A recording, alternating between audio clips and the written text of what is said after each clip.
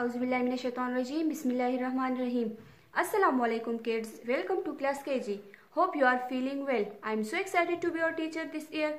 First of all, I will tell you about book.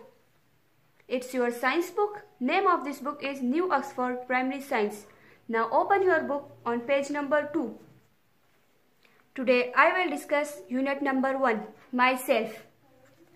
Student, you will paste your picture here. Okay, student? Myself means me. Allah has created our body, all human beings having the same body parts.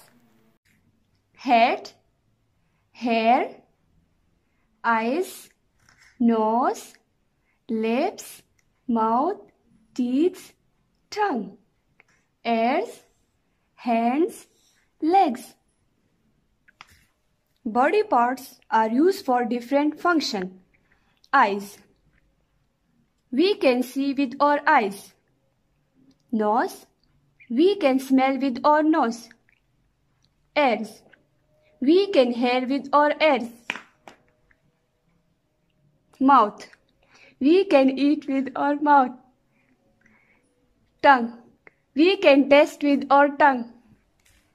Tongue. We can taste with our tongue. Teeth. We can chew with our teeth. Hands. We can work with our hands. Legs. We can walk, jump and run with our legs. Okay, student.